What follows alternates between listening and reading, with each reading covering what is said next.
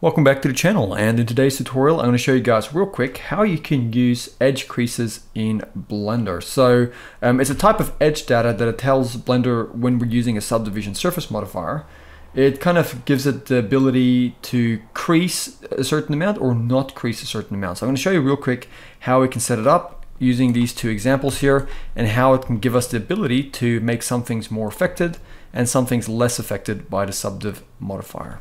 So to demonstrate the bevel weight, I think instead of just using the default cube, let's do something a bit more interesting. So I'm going to delete the default cube, Shift A, let's just quickly add in a cylinder.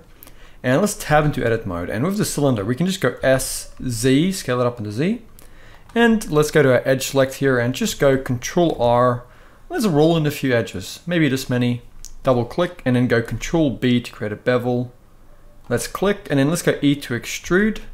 Right click and let's go S Shift Z and just scale these in like so. So now we have an interesting object to test with. So let's go to our modifiers. Let's go add modifier, search and get a sub and get a subdivision surface. Now Blender does allow you, let's quickly tab back out. Blender does allow you to use a simple form of the subdivision surface modifier. So if we turn off the optimal display and you go into wireframe, you can see we can actually subdivide without this weighted effect. Now the weighted effect here is what we're trying to, or the deformation along with the subdivision surface modifier.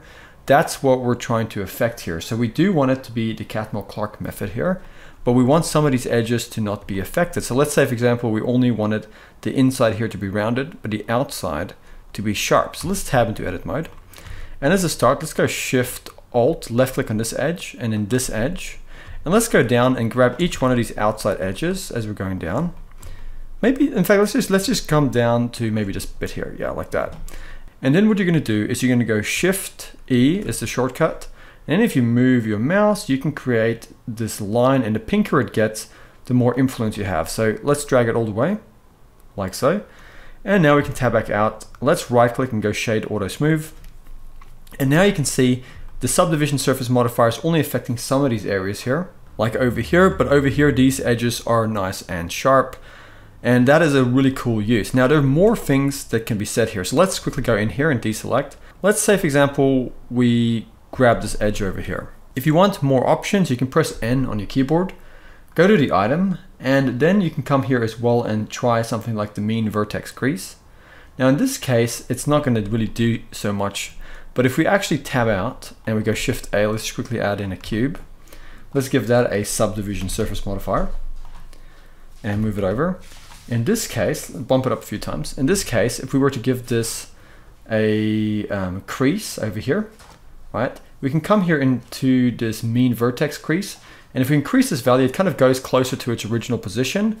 And if we bring it down, it relaxes more and gets affected more and more by the subdivision surface here, or the weights over here. So you can now go and grab these and give them all individual values like this. So this one here, take it to 1, but if these ones here, we can avoid giving it any of this, or we can just give it something like 0.3%. Let's grab this one, let's go 0.3. And that can give you the ability to make all sorts of interesting shapes like this. So that is how you can use bevel weights in Blender. I really hope you guys have enjoyed this and that you're able to use this in your future Blender projects.